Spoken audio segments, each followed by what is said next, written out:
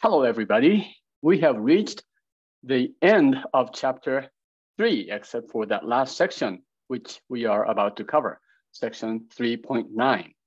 You see, we save the best until the last. So in this last section of chapter 3, we are going to learn how to differentiate exponential and logarithmic functions. And of all the things you have seen, this is probably the most elegant, the most beautiful, the most outstanding derivation. So I hope you enjoy it as much as I will, as I always have whenever I give this whenever I gave this lesson. So let's get started on exponential and logarithmic functions. Okay, so to conclude chapter 3 on methods of differentiation, we are going to now handle or differentiate exponential and logarithmic functions. A little bit of a disclaimer here. The way I explain this material and my notes here for section 3.9 will be significantly different from what you find in the textbook, the OpenStax book. And that's because I take a completely different approach from what this book and most other books do. Personally, I prefer my method. Of course, that's why I'm doing this, but I think it's more elegant. And I think this is going to be really, really cool. And in fact, it's much easier to understand, in my opinion. All right, so first, I want you to remember this number, which I have been referring to as my favorite number personally, but objectively, probably the most important of all real numbers. And it is lowercase e. E stands for a certain constant, okay? And this is defined as the limit as n approaches infinity of 1 plus 1 over n to the nth power. Okay, now hold on just for a moment. As n goes to infinity, what's going to happen? Well, as n goes to infinity, this thing approaches 0, right? I mean, it gets smaller and smaller. So that is easy to understand. So what happens is this base number of the exponential expression, this parentheses to the nth power, the base number gets closer and closer to 1. And in fact, from the positive direction. So it'll be like, like 1.2, 1.1, 1.01. And when n is 1,000, this is going to be 1.001. And of course, if you raise 1 to any higher power, it's still going to be 1. All right. So the inside of this, the quantity inside wants to stay small. You get that? Because 1 to the any power is going to be 1. But of course, as n goes to infinity, the exponent goes to infinity. Now, if you take 1.01 to a very, very large number like that, this number is actually going to be very large. Okay, so regardless of what this number is, as long as that number is bigger than 1, raising that to a power that gets bigger and bigger, as n goes to infinity, will eventually approach infinity. So this thing, the exponent, wants the quantity to go to infinity. I hope you understand this, right? So the inside wants to stay small. This I call the Peter Pan phenomenon. Okay, Peter Pan refuses to grow, and you don't want to grow up to be an adult. You just want to stay as a child. So the inside wants to stay as 1. Outside wants to stretch it. This is the force of the society. No, you do need to grow up. And so what's going to happen if you want to stay as a child and if the society demands that you grow up? In this case, it turns out, and this is really incredible, it turns out they approach a compromise, right? So what happens if the inside wants to stay as 1, outside wants to make this into an infinitely large number? The compromise turns out to be this number, which is irrational. Oh, so sorry. Let me just say this in Japanese because that's how I remember this. It's nitenai yatsu haya ni hashigo kureyo gono ni-san. Okay, forget what I just said. You didn't hear what I said.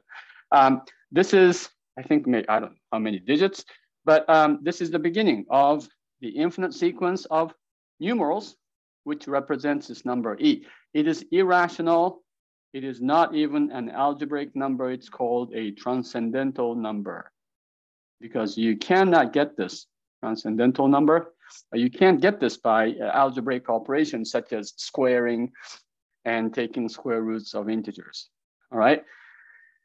Why is this so important? Okay, by the end of this lesson, you will discover how and why this is the most natural thing to use as the base of an exponential function and logarithmic functions. By the way, this is called E. It's named after a mathematician, the Swiss mathematician named Leonard Euler, and he has done a tremendous work related to this E and many other numbers and many other fields of mathematics. Okay.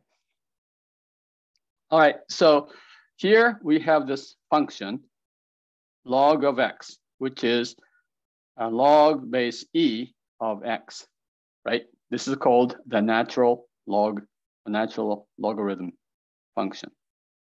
Why is this called the natural log? Because this is the most natural number to use as your base, as I see, and as you will discover.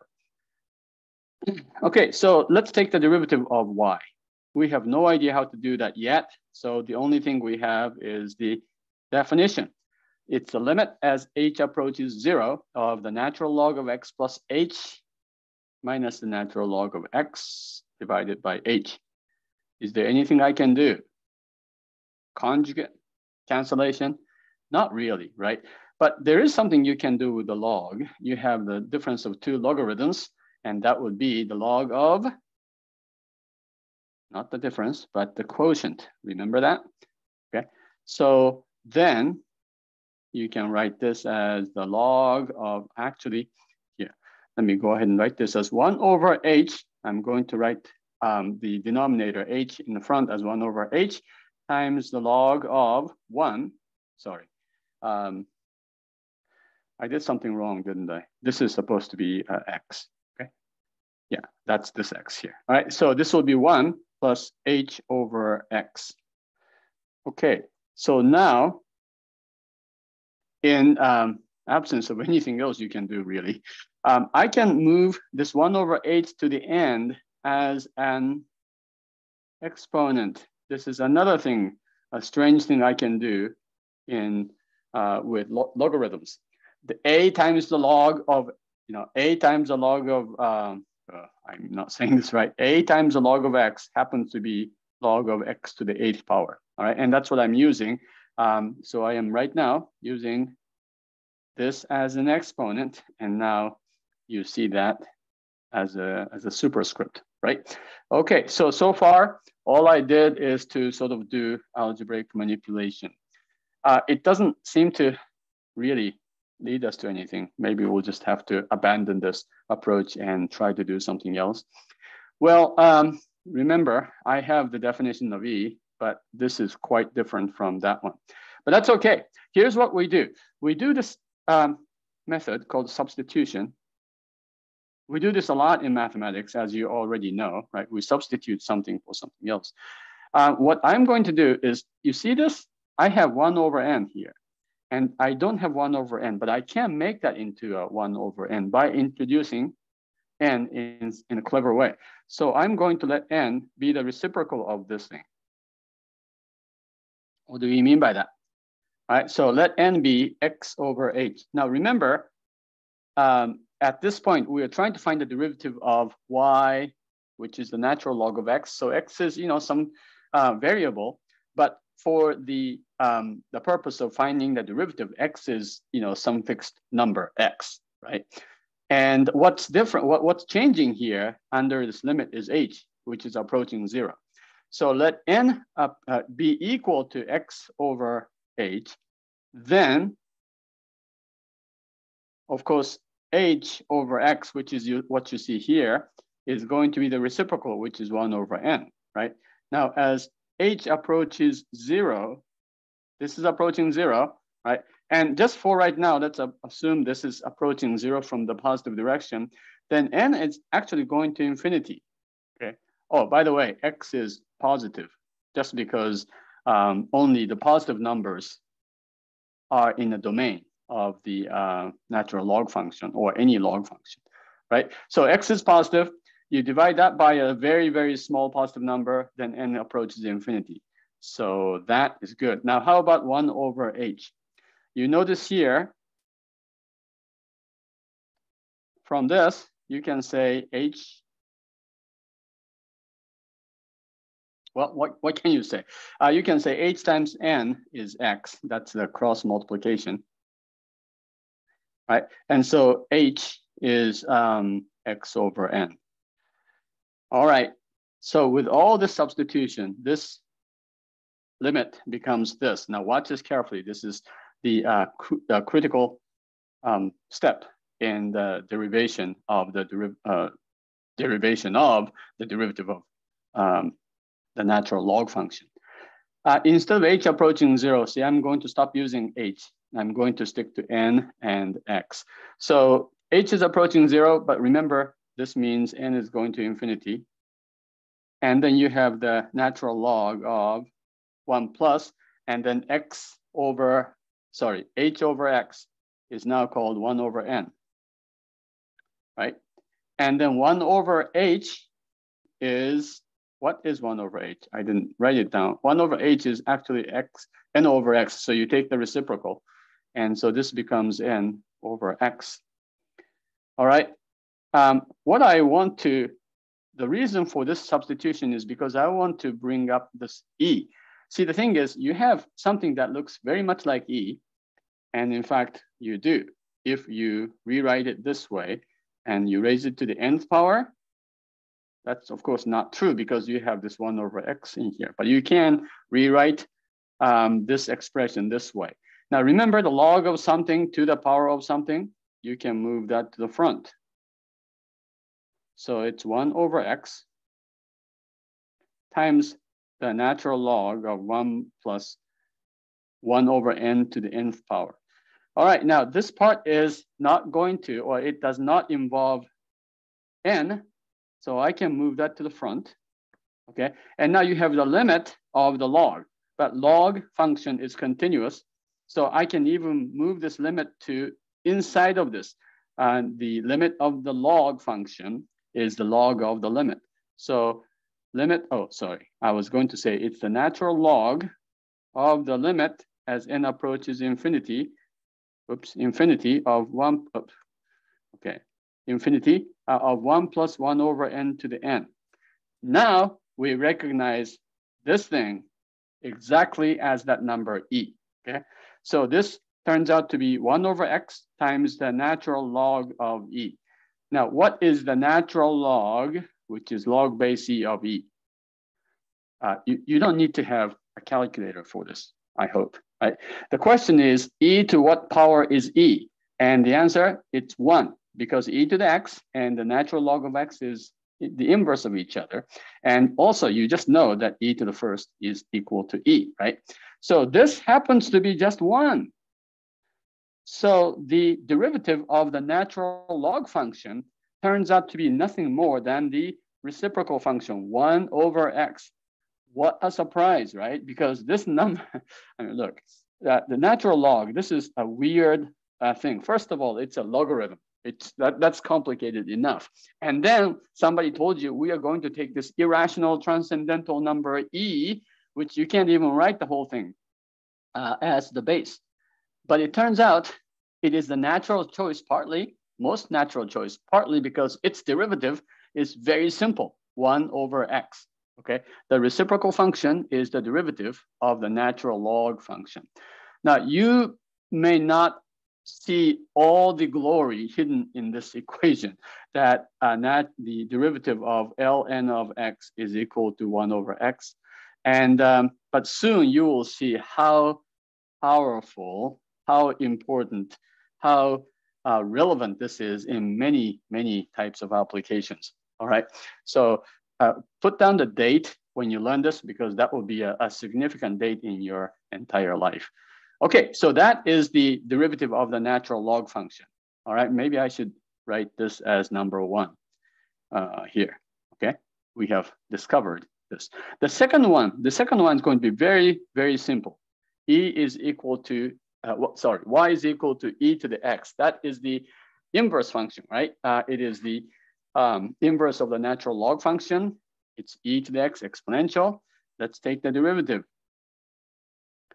All right, so to do this, again, this is very different from the way the book describes it. The book actually does this first and then goes back to the natural log. What is its derivative? Okay, now if you know the answer, I mean, once you know the answer, you will never forget this, right?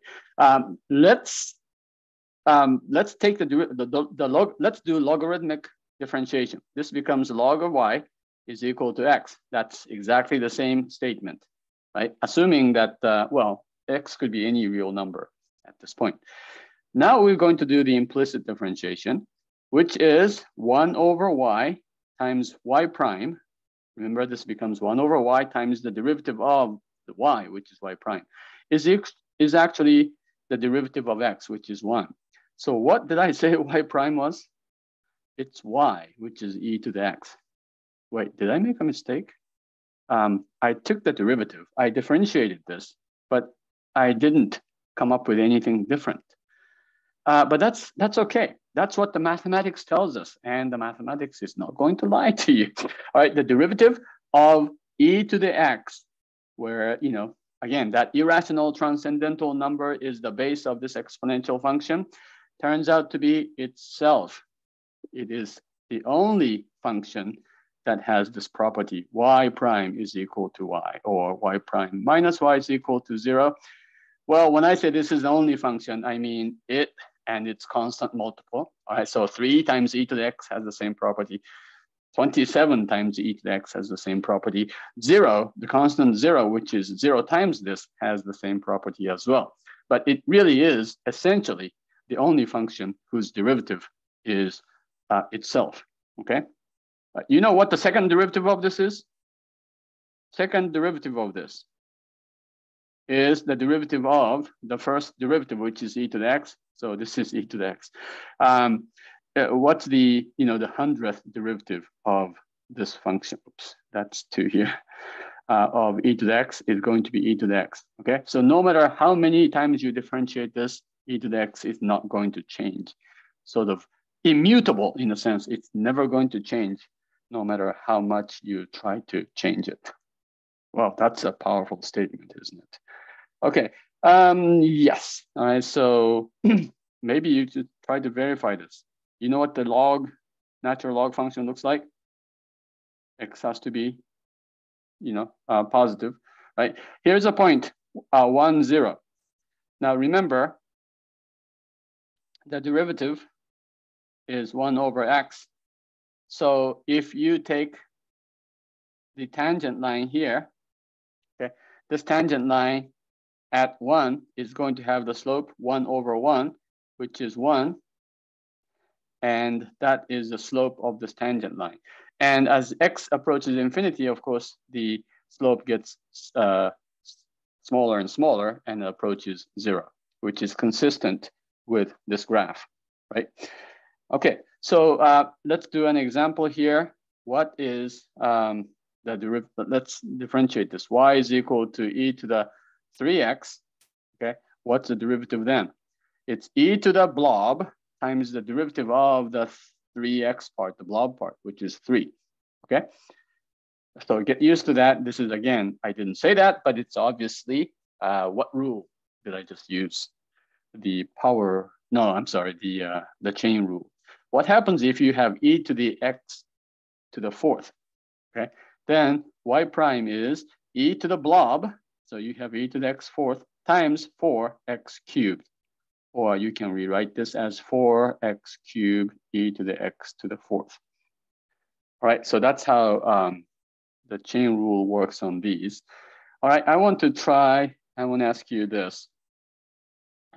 Let's say y1 is the natural log of 2x, y2 is the natural log of 13x, y3 is the natural log of kx, where k is any real number bigger than 1. All right, what's the derivative of this? Go ahead and try to find the derivatives of all of these. Pause the video and come back when you are done. Okay, so you may have just said this, the derivative is clearly the reciprocal 1 over 2x. But if you said that, you have forgotten that this itself is an inside function. So that so you have to multiply this answer by the derivative of the inside function. And you get 1 over x. Somehow 2 just didn't appear. Okay, this is the same thing here. It gives you 13x in the denominator, but then you have to multiply it by the derivative of the top or the inside function, which is 13. That's also 1 over x. Oh, wait, what? Okay, how about this one? Last one, the denominator is kx. The derivative of the inside function is k. And because k is not 0, this makes sense. You can cancel. So you get the same derivative no matter what that k is. What is going on? Well, remember, what is log of kx? It is the log of k plus log of x. And guess what? This is a constant. So when you have a constant term, it disappears, right? So it turns out k doesn't matter. Whatever k is, the derivative will still be the same. That is a little strange, I know, but that's mathematics. Okay, let's do differentiate this. Let's give, here's another example. Y is the natural log of x cubed minus 2. Can you take the derivative of this? I think you can, right? And it will be 1 over the blob, which is x cubed minus 3, x cubed minus 2. And then you multiply this according to the power, the product, according to the chain rule, multiply this by the derivative of the inside function, 3x squared. So this is 3x squared over x cubed minus 2. All right, not hard at all. Okay, so, but this gives us a wonderful way to differentiate log and exponential functions. Here's another one. This is number 1. That's number 2. This is also very cool. Let's say you have the log of the secant of x. Secant, remember, is 1 over cosecant. So 1 over cosine, right? Okay, so what happens when you do that? Well, you get 1 over the inside function, 1 over the blob, which is secant of x. And then you multiply this by the derivative of the inside function. What is the derivative of secant? It's secant tangent. All right, this crosses out. Wait, is that right? Yes, the derivative of the natural log of secant happens to be tangent. Okay.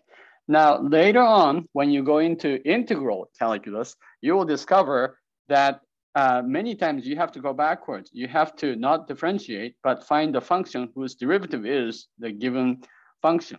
So at that point, and that's called an antiderivative, by the way, you will find that the antiderivative of tangent of x happens to be the natural log of the secant of x.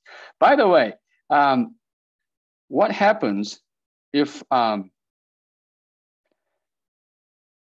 you think of this as 1 over cosine of x? That's the same thing, right?